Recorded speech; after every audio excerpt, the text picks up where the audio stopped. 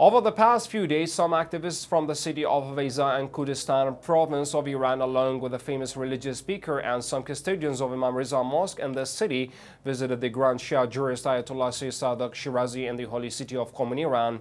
One of the visitors at this meeting offered a report of the activities of Imam Reza Mosque to the Grand Jurist and said, "On behalf of all activists at Imam Reza Mosque in Hoveyzeh City, I would like to thank your highness for the opportunity to meet you.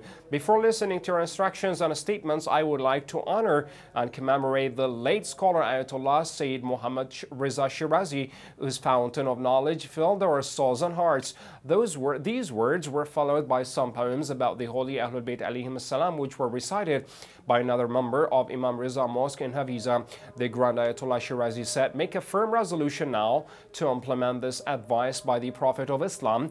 You can complete your pilgrimage to Lady Fatima Masuma by your implementation of this noble hadith of the Prophet of Islam. I ask God to grant you all success and happiness." At the end of this meeting, Sheikh Mansouri, one of the clerics at this meeting, said, "Our brothers here come from the city of Hoveyzeh, the city which resisted against the attacks of the Ba'athist regime during the 8-year war. The city has been an open gate to Shia Islam, and it has offered so much to the holy AhlulBayt alayhim salam. We highly respect all scholars who serve the cause of the holy AhlulBayt alayhim salam and make sacrifices to uphold their memories."